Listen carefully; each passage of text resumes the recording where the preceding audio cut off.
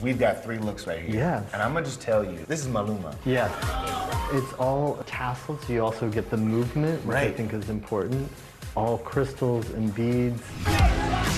Bella Hadid wore this, so I wanted to give her this kind of very classic 50s gown, but then something surprising with the jewels and then the cutouts in it. She's so famous for her tiny little waist. I really wanted to just accentuate that and show it. This is the dress Katy wore to the first Met Gala we attended together. A classic taffeta kind of evening gown going to the opera, but with stickers and tags and then all this kind of graffiti. Jeremy's most challenging Met creation was Katy Perry's chandelier design. Well, there was a lot of logistics. She snuck out of the hotel under a jacket to not be seen in what was not the outfit because she couldn't be in it. That whole armature is glass and fragile. It is made of actual chandelier pieces, so I was sweating bullets. It definitely was the most anxiety-ridden moment I ever had going to the gala. Then we had a second look, which you may remember is the burger cape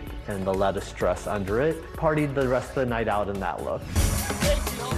It's so funny because it's Casey Musgraves, Barbie, ahead of your time, because now Barbie is all anyone is talking about, this movie coming out this summer. She came in a pink Corvette convertible. Come on. Wearing the pink faux leather biker jacket as an evening gown. And yes, I'm guilty. Barbiecore came from me. I did it first. Right?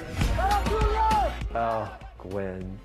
She is so gorgeous inside and out. She had just done her Vegas residency and I did some costumes for her for that. I was thinking, why don't we portray with camp the whole feeling of between showgirls and Liberace.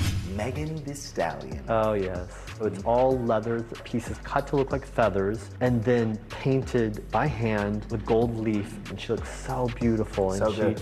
She had such a great night and that made me so happy.